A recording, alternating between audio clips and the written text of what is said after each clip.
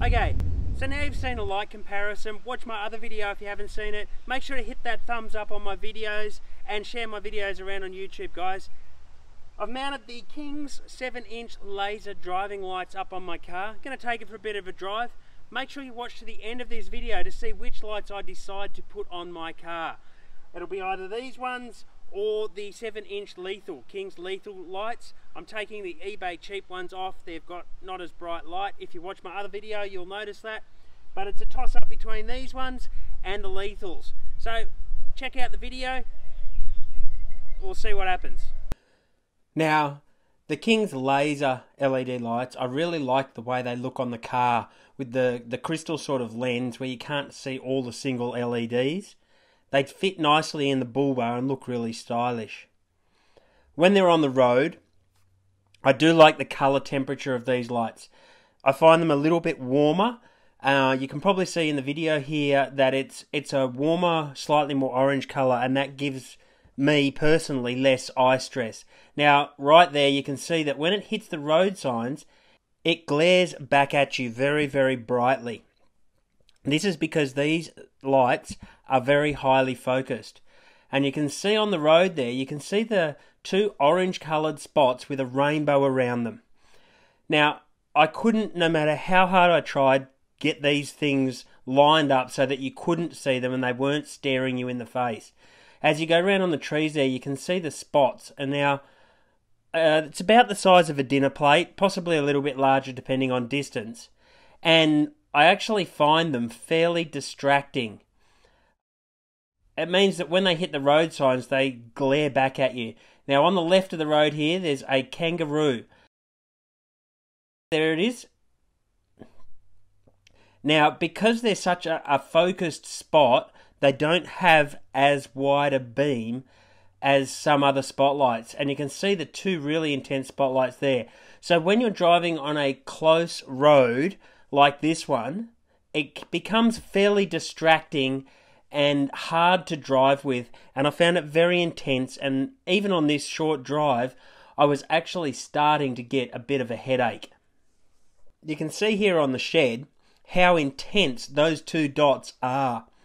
The camera is not doing justice to just how bright they are, but imagine driving with this on the road constantly in front of you. Those two spots are very intense. In mounting the King's lethal LED driving lights, I found that they are actually physically taller than the laser driving lights. You can see here, it's actually a whole lot lower than the lethal. It sits up. So you'll need to keep that in mind. The other thing is that mounted on the front of the car, the lethal lights, even though they're 7-inch, are a bigger fitting than the lasers.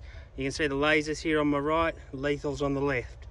Something to keep in mind when you are ordering or planning to mount these lights. The lethals sit higher than the lasers.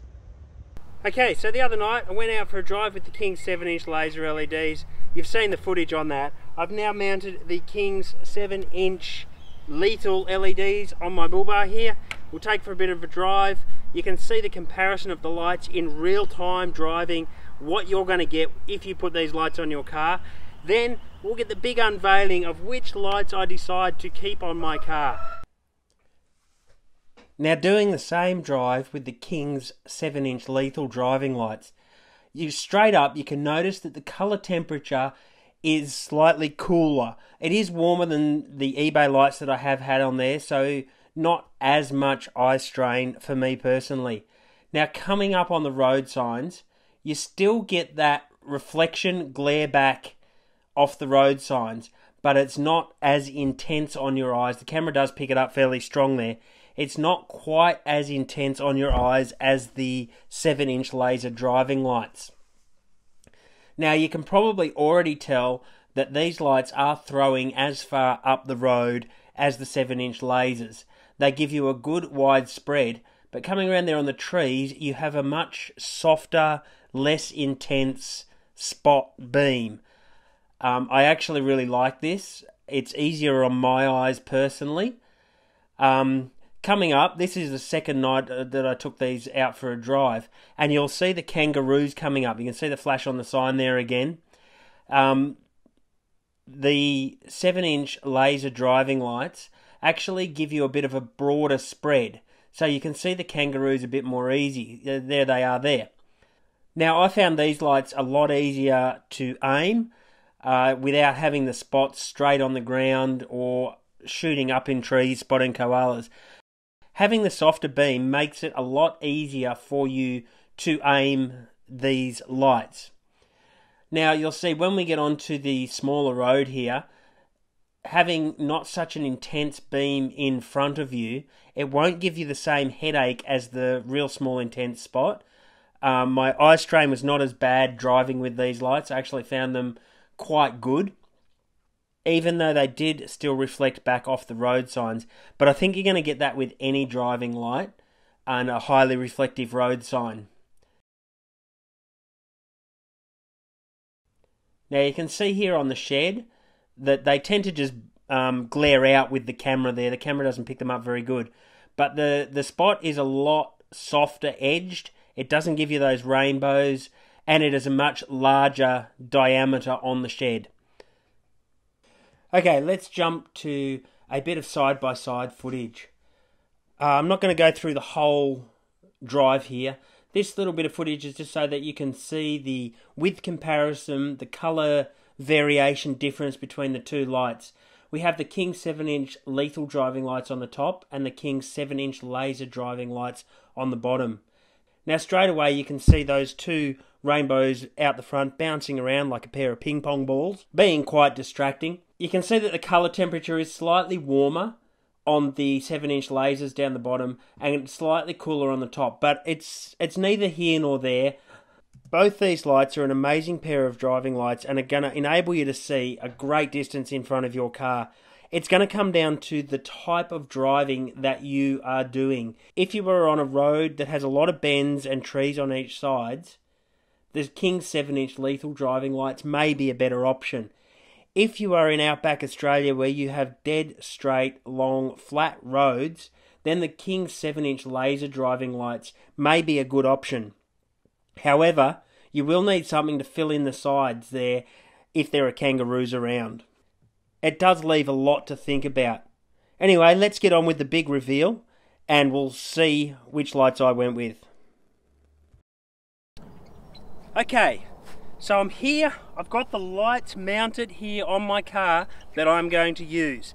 Out of the laser, the King's laser, the King's lethal, and my eBay ones out of my previous video. Now I've shown you some footage already of the lights under driving conditions, and I know you're all waiting for the big reveal. So here we go, 3, 2, 1, ta-da! And you probably already worked out that I decided to go with the King's lethal 7-inch driving lights. Now the reason that I chose this, although I like the colour temperature, a little bit warmer on your eyes, the lasers, I just couldn't get over the two dinner plate sized spots right out in front of you. Driving on the road, wherever you go, up and down, I found it very distracting. Now for a dead straight road, dead flat, they would be an amazing light. They produce the distance that they say they would. They're a phenomenal light, but the King's lethal driving lights are what I have decided to mount on my car. I don't get the same glare, intense glare from the spots when they hit a road sign. They project as far up the road as I need to see, which is an amazing distance still. The colour temperature on them is a little cooler than I would like. It does cause a little bit of strain on my eyes, but guys, King's lethal driving lights, an amazing light, pretty much nearly indestructible, mount firm. That is what I have gone with on my 80 series Land Cruiser. I've gone out there, spent the money so you guys don't have to. Hope you've enjoyed the comparison video. If you have, give me a thumbs up, hit that like and subscribe button. I'll see you around on YouTube, and get out there 4-wheel driving.